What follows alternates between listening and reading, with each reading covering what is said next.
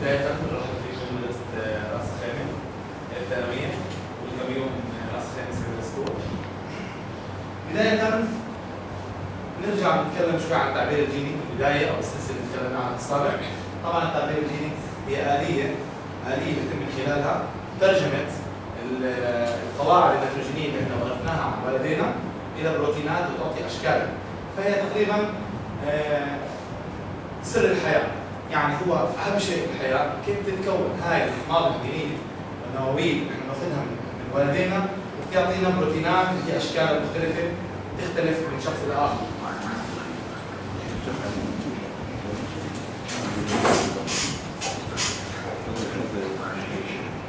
Various regulatory proteins bind to DNA and affect the ability of RNA polymerase to bind to the promoter site and carry out transcription. DNA وين موجود؟ أين يجد DNA؟ بالضبط؟ نواة، ممتاز. من أين يأتي هذا الجزيء؟ تفضل؟ كروموسومات، يعني الكروموسومات قصدي جاي من وين هذه الكروموسومات؟ من وين مصدرها؟ احنا بننخلق، احنا عندنا كروموسومات من الآباء. الآباء، هاي تورث من الآباء. الدي ان ايه ورث من الآباء، جزيء ورث من الآباء. شو في حامل هذا الجزيء ايش؟ ماذا يحمل هذا الجزيء؟ تفضل؟ ممتاز، يحمل صفاتنا الوراثية، صح؟ ممتاز، احنا اخذنا في عملية تركيب الدي ان ايه كيف انه بيحمل الصفات الوراثية على النيوكليوتيدات، صح؟ طيب بعد ما هذا الدي ان ايه يطلع في الأجنة راح يقوم بيبدأ عملية التعبير الجيني. كيف راح يتحول الدي ان ايه؟ بأي عملية إلى ار ان ايه؟ تفضل. ممتاز، النسخ.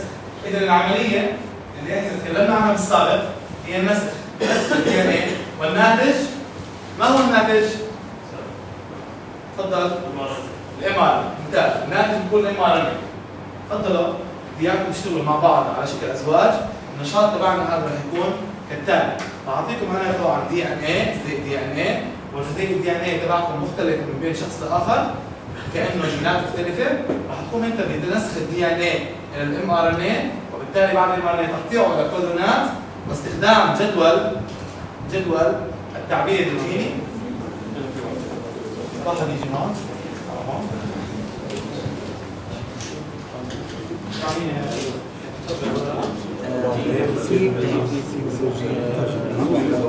تحطهم في كيف تحطهم مرتين؟ لا فيها موجودة سي سيرتامين يو جي. الحصة من حصص اليوم يعني أنت استمتعت فيها أكثر شيء؟ والله الصراحة حصة اليوم اللي استمتعت فيها الصراحة، يعني استفدت معلومات يعني في عمري ما عرفتها. شو كانت الحصة هي؟ عن الدي ان اي، كيف تتكون سلسلة الدي ان اي. اعتقادك شو رايك بالفيديوهات؟ يعني بالفيديوهات والبلوكس اللي انتم تدخلونها في التعليم يعني؟ والله الصراحة شيء جيد. يعني أنا أحب من دراساتي الماضية ما درست بهالشكل. الصراحة اللي درسته اليوم طريقة الفيديو والفلاشات وهذا صراحة كان شيء جيد صراحة. أول مرة ناخذ الوراثة لازم نتعرف ما هو، يعني حدا يعرف لي ما هو علم الوراثة. ما هو علم الوراثة؟ صغيرة. دراسة السمات والصفات اللي تنتقل من جيل الآباء لجيل الأبناء. أوكي، يعني زي ما عرفنا إنه هي الوراثة هي عبارة عن انتقال الصفات الوراثية ما بين من الآباء إلى مين؟ إلى عندي أنماط التوارث. أول شيء عندي توارث السمات الجسمية، وفي عندي توارث السمات المرتبطة بالجنس. طبعا جسمية، طبعا شو يعني كلمة سمات جسمية؟ يعني متعلقة شو؟ بالصفات الجسمية، غير عن الجنسية، يعني الجنسية تحت الجنس إما بيكون ذكر أو أنثى معها.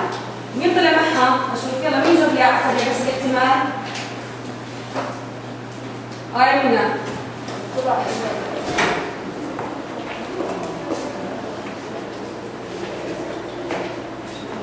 مربع بنت. شو احتمال الطلع؟ إذا راح يكون واحد من أصل 4، يكون واحد من الطلع. طبعا يا بنات انتم لما تخلصوا الدرس راح هو النت فعلا كانت مشكله اللي تحاولنا نوصل ما في توصيل النت. المدونه تبعتي مش اول مره عنوانها. كل اللي انا شرحته وفي عندكم هوم ورك موجود عليه، تفتحوه والهوم ورك تحليه على الايميل تبعك وترسلي لي على المدونه.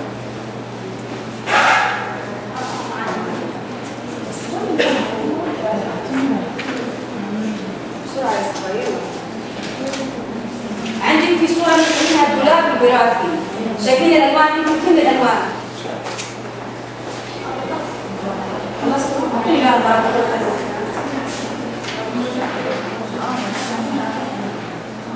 يلا من شفت بقى العيون اللي مش احنا اللي بتكون سالبه او ملتحمه حسب الشكل.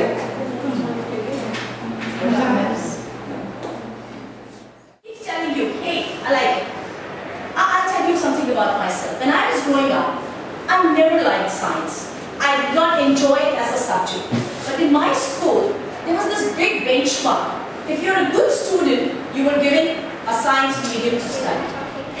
Yeah, it is. Okay, so if you wanted other teachers in the school to learn something from teacher Meghna, what would you tell them to learn from her? Actually, I am small and nobody, actually because when I'm talking to my father or mother about something which is bigger than my age, they'll think it's none of your business because you're still small. I'm saying, what? That's not true. I'm living here, I can do something. How do you think the workshops made your job easier, if at all? It did, because before attending the workshop, I practically had no idea how you can have a blog for yourself. I used to listen to it that this person has a blog, and I always thought it was for a person to professionally visit someone and open a blog, and I had no idea that we could ourselves go navigate and do it and ourselves manage so many things. And ever since I've opened my blog, and there's so many entries from the children, and they're so enthusiastically participating. Not very easy in the class to do it because their class it's 30 minutes with you, and you can't probably ask all the children to opinionate at the same time.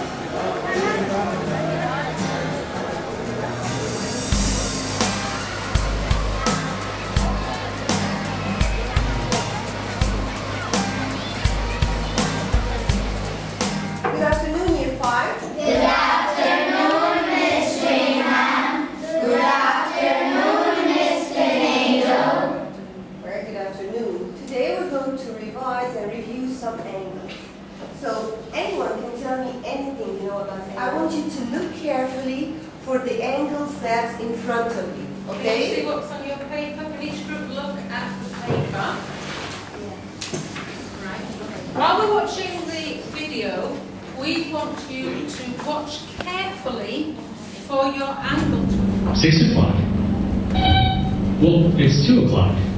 You can't just change the time because you like the way the hands look. Dear Tim and Moby, how do you measure angles? From Pablo. An angle is made up of 2 rays that share the same endpoint.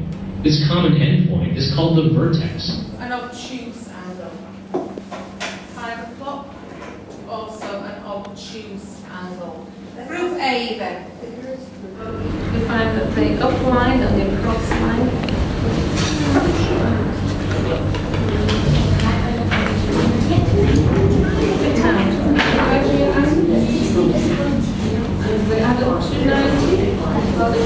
Yes. And another one, 65 degrees on this side, and 180 degrees on this side. Wait, how many people enjoy the videoing the most?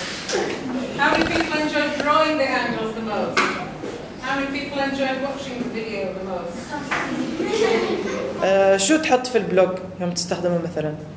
ألعاب إنجليزية. إنزين حق المدرسة؟ وبعدين شو تفيدك هاي؟ ليش تحط لها ألعاب إنجليزية؟ عشان بعدين نتعلم القصة. أوكي، يعني أنت تسوي ريسيرش في البيت وترشح حق التيتشر ويوم ترد البيت وتشوفها صح؟